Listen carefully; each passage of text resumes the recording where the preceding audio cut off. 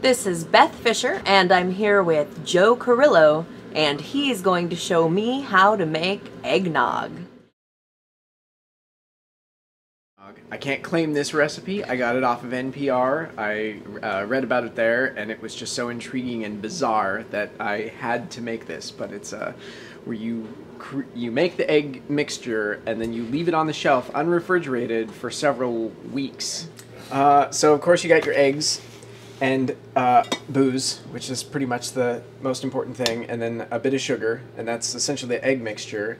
And once you're all done, you'll you'll whip up some whipping cream and then kind of fold the mixture together, and that's what you drink. All right, so the first thing we need to do is put 6 eggs into this. Look, they've got a very fancy mixer here.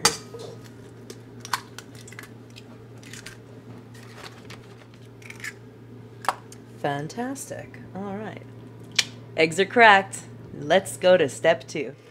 Step 2 is to whip the heck out of the eggs on medium for about 2 minutes until they're nice and frothy. So the difficult part now is adding the booze mixture, right? All we're going to be doing is beating the booze into the eggs, but if you do it too quickly, then it curdles the eggs. So it should take about 15 minutes at least to add all this booze to it. So let's see what happens. We used just a little bit less rum than the recipe actually called for. We used a 1/4 cup instead of a 1/3 cup, and we substituted the 3/4 of a cup of bourbon for brandy instead. Very exciting. You let me know if I'm going too fast.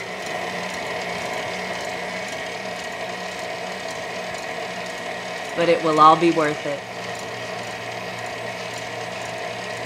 17 years later. Now, half a cup of sugar. Half a cup of sugar dumped.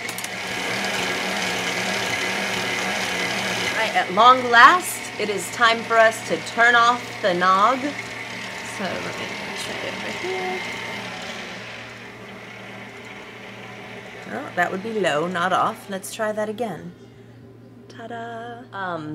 The next step will be, as Joey mentioned in the beginning, we're going to funnel it into a bottle, leave the bottle with the lid half cracked, and just leave it out. We're going to leave it out. It's full of eggs, and we're going to leave it out for like a month. That'll be good. So cut to 1 month later after having it sit right there in my cupboard for over a month. So now we make whipped cream. Use 1 cup of whipping cream and whip it until it's almost stiff. Then add 1 teaspoon of vanilla extract and a 1/4 cup of sugar. Then you whip it until it becomes real whipped cream, and then add in your yummy cupboard nog mixture. The final product is very thick, and some people may want to dilute it with milk. I, however, am not one of those people. After pouring it into the goblet, and yes, I think homemade eggnog should be served in a goblet, top it with some nutmeg and cinnamon and a little extra whipped cream. Alright, so almost a month and a half in the making, a month and a half in my cupboard. Bottoms up. Oh my god.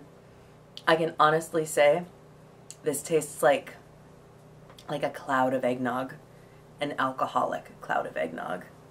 Cheers. We should have this all year long.